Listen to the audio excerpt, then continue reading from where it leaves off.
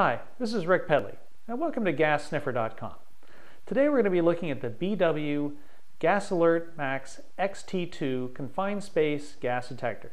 Now, this is one of our most popular, and it comes with an internal sample draw pump, which many find very convenient when trying to draw a sample from inside of a vault, manhole, silo, or other confined space.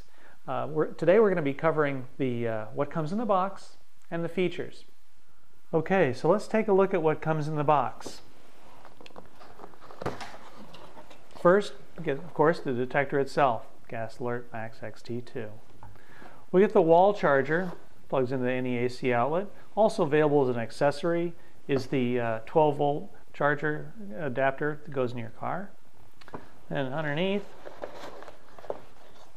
let's see what we got here. We got the calibration certificate from the factory. And we get the manual, both in hard copy and in DVD format. And we get a screwdriver with 5 sets of replacement filters for the pump, as well as a particulate filter can go on the end of the hose. And we get 2 pieces of hose, one 3 feet long, one 10 feet long, and they have the connector on the end that attaches to the detector. Okay, so let's turn the unit on and see how it works here. With one button operation, I just press this one button right here, and the unit's going to start going.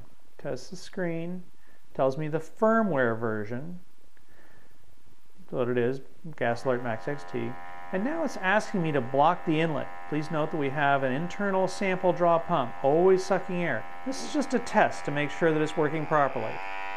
Now it tells me to unblock it, we're good. It says pump OK.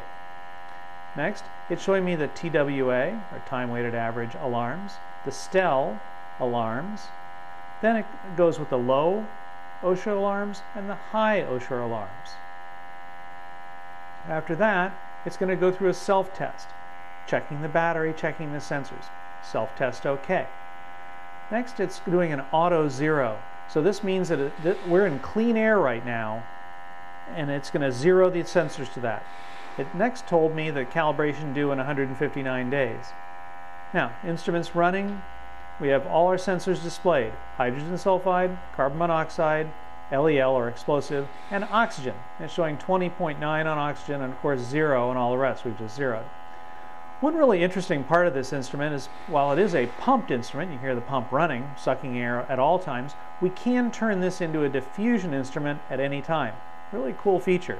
So I'm going to take the included screwdriver and remove the sensor cover. The sensor cover, once it comes off, is going to tell this that the pump needs to be looked at. You see that alarm? Okay. I press this button to acknowledge it, and it's turned the pump off.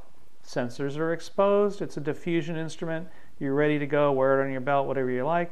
Or in the case of the pump failing, you still have a working instrument. This is a magnetic switch. I'm going to put this back on. Don't even have to screw it down. And just putting it back on there reactivates it. Alarm. All you got to do is acknowledge it. And it says block the inlet. So I'm testing the pump again. Unblock the inlet. Pump OK. We're ready to go. Now, you may have heard the alarms. I'm going to shut this unit off now. It's kind of interesting when you do that. It's going to display all the alarms. That is, you've got the flashing lights, the unit vibrates, and of course it makes a lot of noise. So I'm just going to hold this down.